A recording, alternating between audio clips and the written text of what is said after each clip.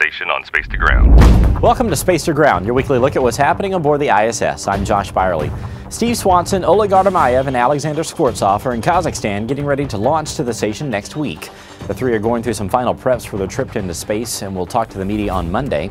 Launch time is scheduled for 5:17 p.m. Eastern on Tuesday, and we'll have live coverage on NASA television and NASA.gov. This will be the first trip into space for Artemayev, the second for Skvortsov, and the third for Swanson. The station steered out of the way of some orbital debris this week. On Sunday, Mission Control Houston monitored a piece of a Russian satellite that was launched back in 1979.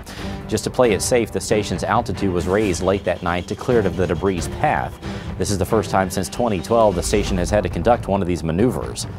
Have you ever looked at one of those optical illusion drawings? It look like one thing, but when you keep staring at it, it looks like something totally different.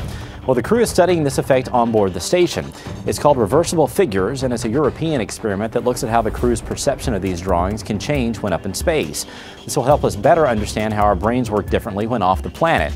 The way astronauts perceive the space around them is really important when doing things like spacewalks or steering the robotic arm around. We're happy to say that a long-standing tradition continues in Mission Control. The Shelton family here in Texas started sending roses to the flight control team during STS-26, the first mission after the Challenger disaster, and they have sent them for every single flight since.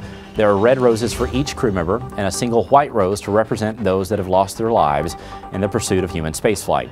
As always, we send our thanks to the Sheltons. Make sure to keep sending us your questions and comments using the hashtag #SpaceToGround. We'll see you next week.